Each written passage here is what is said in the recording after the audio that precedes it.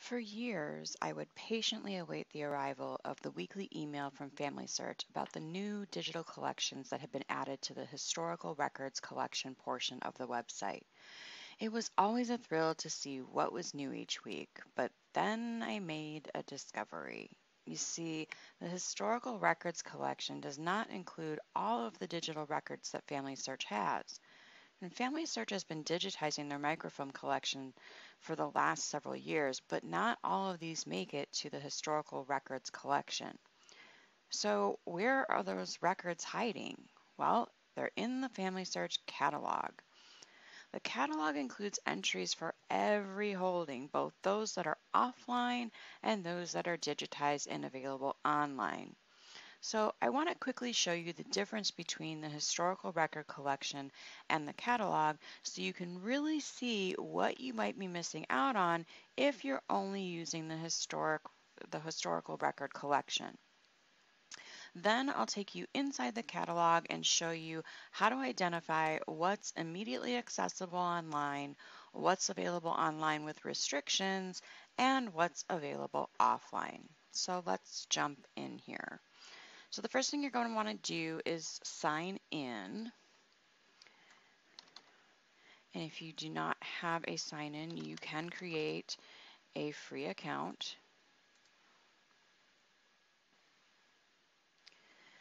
So first we're going to take a look at the historical records collection. And to get to that, you go to the search menu and you choose records. And here you can type in a name, a place, things like that, and search for any of the collections that happen to be indexed. So the historical records collection actually contains indexes that do not have images, digital images with indexes, and digital images that are not indexed. And I'll show you how to determine that in just a moment. But you can also do it by location. If you click on the United States, you can choose a state and kind of hone in on different things. But what I'm going to do is I'm going to just go into Browse All Published Collections. So this is the entire historical record collections, and there are almost 3,000 collections available. So the first thing you'll notice is there are some collections that don't have anything to the left of them, and then these two different camera icons. So first, this particular collection has no icon, and that simply means that it is only an index. So there are no images attached to these particular entries that are in this index.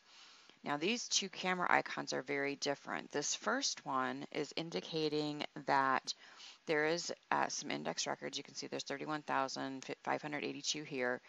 And this particular collection, although indexed here, the images are somewhere else. And in this case, they happen to be on fold 3. Now, in most cases, depending on the collection, you will need to have a fold 3 subscription to access those records, although there are some free collections, so it will depend on the record set. Now, this collection has this camera icon, and that means that these records are digitized and available here on FamilySearch. So then there are other collections. If we scroll down here, we've got a camera icon telling us that this is indeed imaged or digitized here on FamilySearch.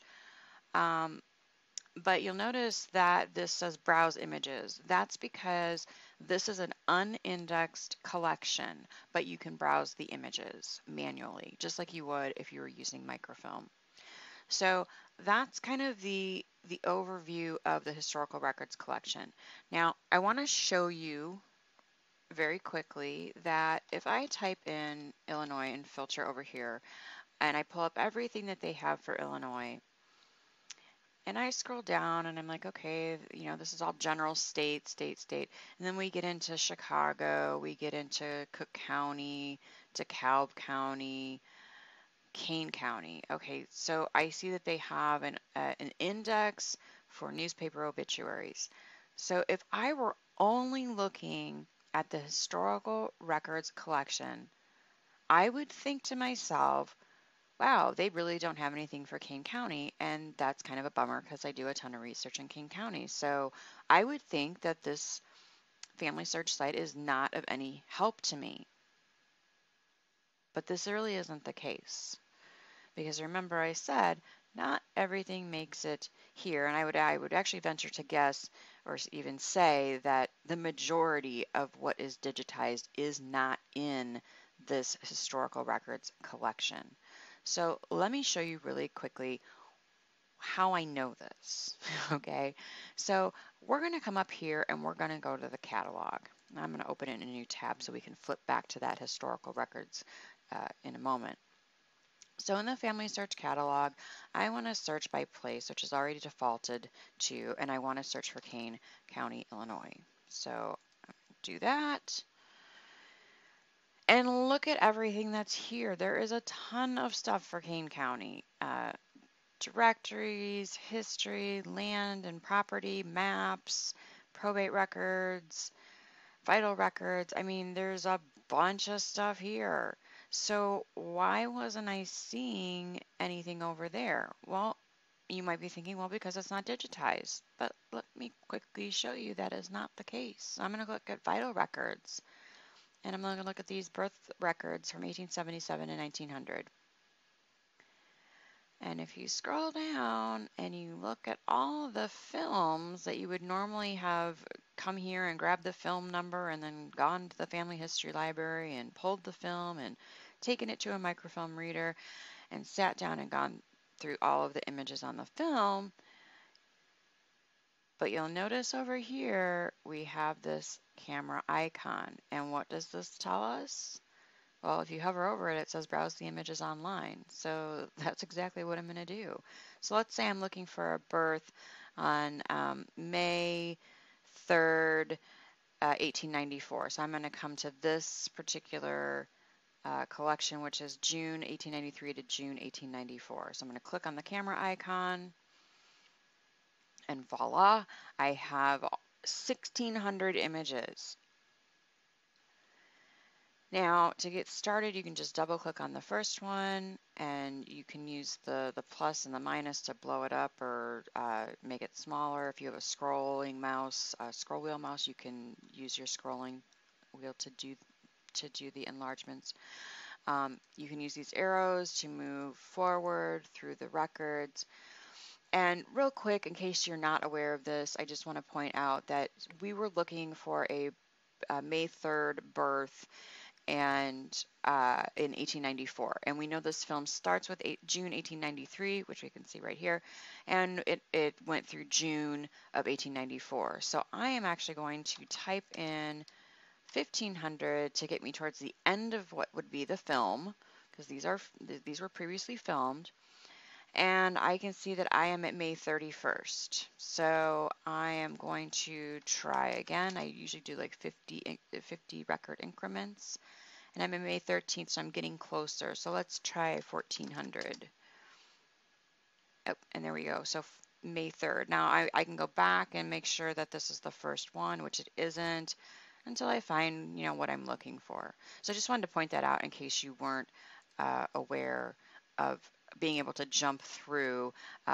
It's better than hand cranking through 1,600 images, right? Just type in a number and jump, right? Beautiful. So I'm going to go back to the catalog real quick and show you some other things. So I want to look at Chicago records. And just know that a lot of these are at the county level, but Chicago did keep records independently for a little while, so these are a little separate. So I'm going to scroll down here, and we're going to look at these vital records. And I'll choose these birth certificates. And I want to point out two things. One, it says an index for Illinois Cook County birth certificates is available online. Click here. So I'm going to right click on this, open in a new tab for you, and see, okay, cool. Illinois Cook County birth certificates 1871 to 1949. Now, that was in the catalog. That linked to this particular index. And where is this index? Well, this is part of the historical records collection. So I'm going to flip back here and I'm going to show you it is this collection right here. Illinois Cook County birth certificates 1871 and 1949. Remember, I'll show you. See, 1871 and 1949. So it's here, yes, but I can still go through the catalog. This is the catalog entry here, and it will tell me that there's an index, and it will take me directly to it. So I I don't even really refer to the historical record collection section of the website anymore because everything that I need, everything that's there, I can find in the catalog. And more I can find in the catalog. As we saw earlier with the Kane County example, there were all those records, and most of those records actually are digitized and available on through the catalog. And you notice that there was only one collection, and it was simply an index for newspaper obituaries. So, anyways, back to this Chicago birth certificates. So cool, there's an index. That's very helpful because when you come down here, you're like, oh, wow, I need the certificate number because they're broken down by year and certificate numbers. So that index will be helpful to allow you to get the year and the certificate number to help you find the actual record. But you'll notice we have a camera icon, but we also have this silly little key above it. And this means, as I hover over it, it says, this film is viewable with additional restrictions. So if I click on this, it's going to look like it's going to give it to me, and then it doesn't. So it's telling me that I need to be at a family history center or a FamilySearch affiliate library or the Family History Library in Salt Lake City itself to access these records, which is a bummer, but they are quickly available if you are able to find a family history center or an affiliate library near you. So I'm going to go back to this record, and you'll notice they're all like that. Most of these Chicago and Cook County records that are digitized will all fall into this kind of category. And just know that if one record set is available, freely available, it doesn't mean that all of them for a particular town or a particular county are. I've seen mixes of stuff in certain locations where a good portion of them are completely available through the catalog from home at 2 o'clock in the morning in your PJs, and there are others that are not in the same locale. So it's dependent upon a variety of things, particularly dealing with the contracts between the Family History Library and the custodian of the records. So real quick, I just want to bring to your attention, we're going to do another search here. I just want to show you this. So I'm going to do a search for Oakland County, Michigan.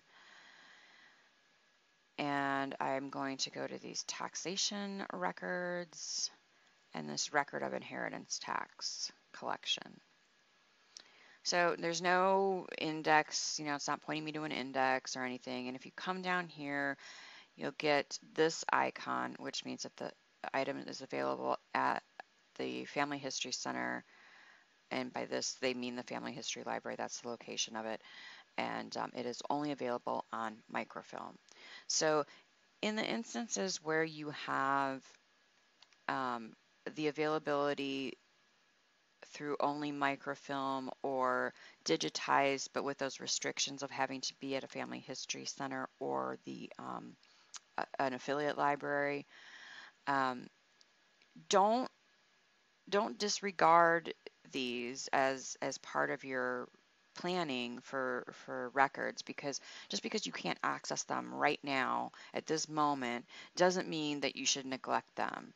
You just need to find a way to access them. And in this case, we are, as I'm recording this, we are in the middle of a pandemic. We're almost a year in at this point, and the Family History Library is not open, and I'm not sure when they will reopen. And so it's a little hard for me to get this record that I might need because it's on film there.